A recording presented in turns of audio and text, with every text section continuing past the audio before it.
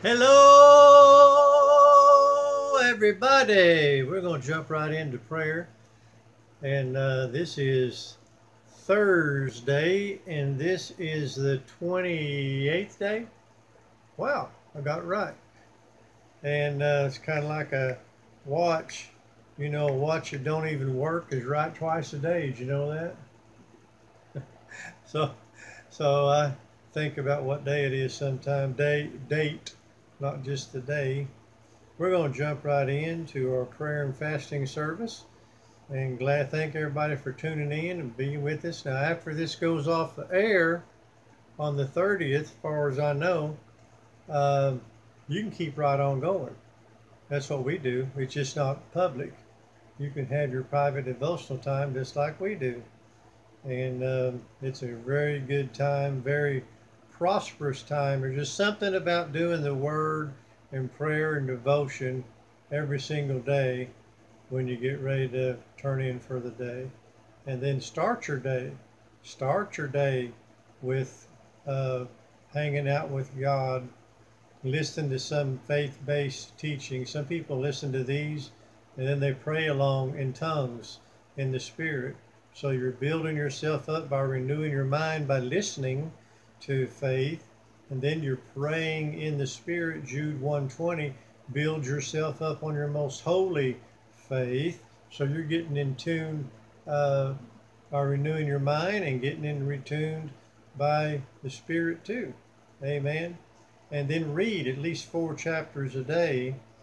And I'm kind of baiting you a little bit because when you start praying for at least an hour a day and reading 4 chapters a day, at the same time, you'll wind up reading more than 4 chapters a day. And then some days, you got a little bit more time or something, or you're feeling pressed to go a little bit longer. Well, you do. And then some days you might go right back to just doing 4 chapters a day. But in 1 year's time, you read through the whole Bible every year. If you read 8 chapters a day, you'd read through the Bible twice a year. And so, however you do it, just do it. Sit and pray, walk and pray, kneel and pray. The main thing is that you pray. Amen. So sometimes I sit in here, sometimes I just sit in there. Depends on what's going on, where it's quiet. And I might sit in the darkness. Of course, you got tablets that lights the room up. So I want to encourage you. Main thing is that you pray. Amen. And from time to time, do a little fasting and do a little loving and do a little, because faith worketh by love. Do. If you walk in love all the time, you don't have to forgive, because you don't take the offense to start with. In Psalms 118, verse 17, verse 119, verse 165 says, great peace are they that love the Lord thy God, and nothing shall offend them. So offenses will kill you. Unforgiveness will kill you. Not walking in love will forgive you. Worry will kill you. Anxiety will give you. You know, participating with sickness will kill you. Participating with poverty will kill you. So eliminate all the stuff that's killing you and just grow in faith in His Word. And the only way you can successfully do that is have a real good diet. I knew a whole family one time, and they would say, well, I just don't see the importance of prayer. And you know, no matter what you did, I don't see the importance of praying in the Spirit and reading the Word. They want to move in the gifts of the Spirit, you know, in public, but they didn't want to read the Word, so they got off. Why? Because they didn't know what the Word said. So they started saying stuff that God wasn't saying through His Word, and they got off. So you don't want to get off, you want to stay balanced. And the only safe place to stay balanced is in that balancing beam of faith. No matter what you're studying, no matter what it is, that balanced beam will keep you balanced when you do faith with it. Faith is a connector. Amen, amen. So jump right in. We're going to do the daily devotional time right here. And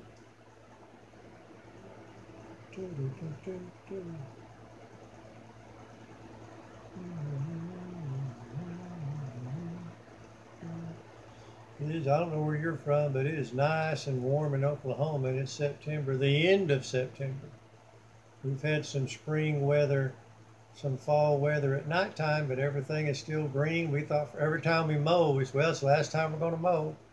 And it rains about 2 or 3 times and perks it back up again. So well, we're jumping right into the Word now. If you have your devotional sheet, why do we pray the way we pray? 1 Timothy chapter 2, verse 1 through 2. First of all, we pray for all the people in authority that we live a quiet and peaceable life. Matthew 6:33. Seek ye first the kingdom of God, and all these things are added unto us. Psalms 118, verse 17. Everybody in my family and the people in authority, they live and not die and declare the works of the Lord. President Trump and his cabinet and his family is Psalms 118, verse 25. We're now prosperous, now healed, now set free, now delivered from worldly passions. And the Trump family is Psalms 91. And also Psalms 118, verse 25 says, now prosperity. So we're now prosperous. That's how you hook up with prosperity. Quit counting your money and just start counting your blessings. That's how you do it. Amen. Money will always come. Don't be intimidated by money. Dear Lord Jesus, sow your seed, rejoice, and don't be intimidated by money. Oh, I could believe for $5. What about 500? Oh my God, I don't know. I said being intimidated. It don't matter what the dollar figure is. You can just thank God you got it. Amen. And 2 Timothy, Romans 8. Let's go back to prosperity. And we are the healed, saved, set free, and delivered, and we walk in divine protection.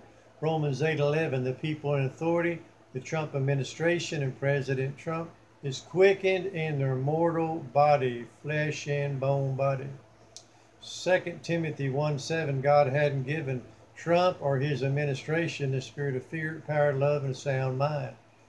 Ephesians,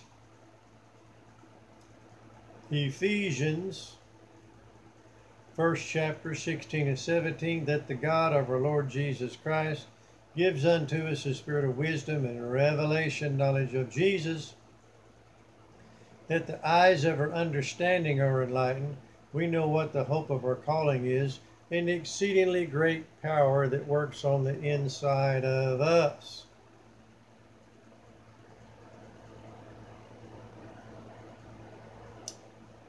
Isaiah 54:17. No weapon formed against the Trump administration will prosper. Every tongue that rises up against will not prosper. No weapon formed against him will prosper. And every tongue that rises up against is condemned. 1 Peter 2:24. By his stripes we're healed. Isaiah 53:5. By his stripes we're healed. Psalms 51:12. The joy of our salvation. Thank you, Lord. We are restored of the joy of our salvation, and we have a free spirit. John 14:26. But the Comforter, which is the Holy Spirit, is here and teaches us, leads us, guides us, and directs us in every area of life. And you can, in every area of life, Matthew 8:17, and in John 14:26, and we having Ephesians 3:20, life more than you could think, dream, or imagine. Matthew 8:17, sin, sickness, and disease is a thing of the past. And it's gone, gone, gone, now. It's being removed from us. Sin, sickness, and disease is removed from us.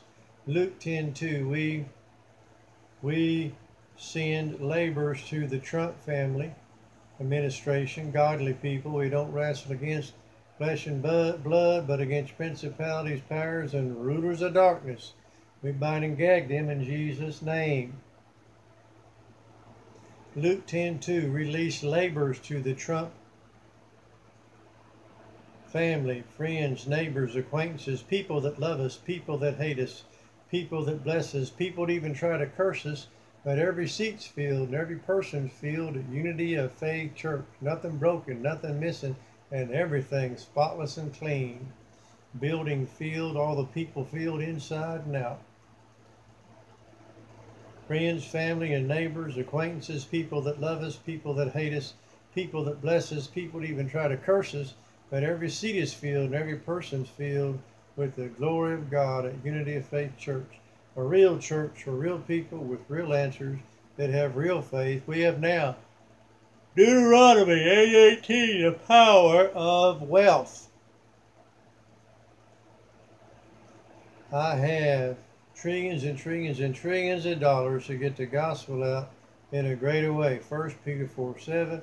The end of the world is coming soon, so we are disciplined in our prayer life. Glory. Isaiah and glory. Isaiah 55:5. God has sent to us nation and nations, and they obey. Amen. We'll see you. Give your life to Jesus. Just say, Lord Jesus. Throw up your hands in worship, but also throw up your hands in surrender. Say, Lord Jesus, I surrender to you to get in the word, to do in the prayer and fasting, to get into your word, speak your word, devour your word, put my nose in the book, my eyes in the book, my ears in the book, my mouth in the book, and don't come out of the book. And we thank you in Jesus' name. Give my life to you anew and afresh. Speak in the Spirit. In Jesus' name. Be healed. Isaiah 53:5. By his stripes you are healed. Not going to be healed. You are healed. Have a great one. Have a good one. God bless.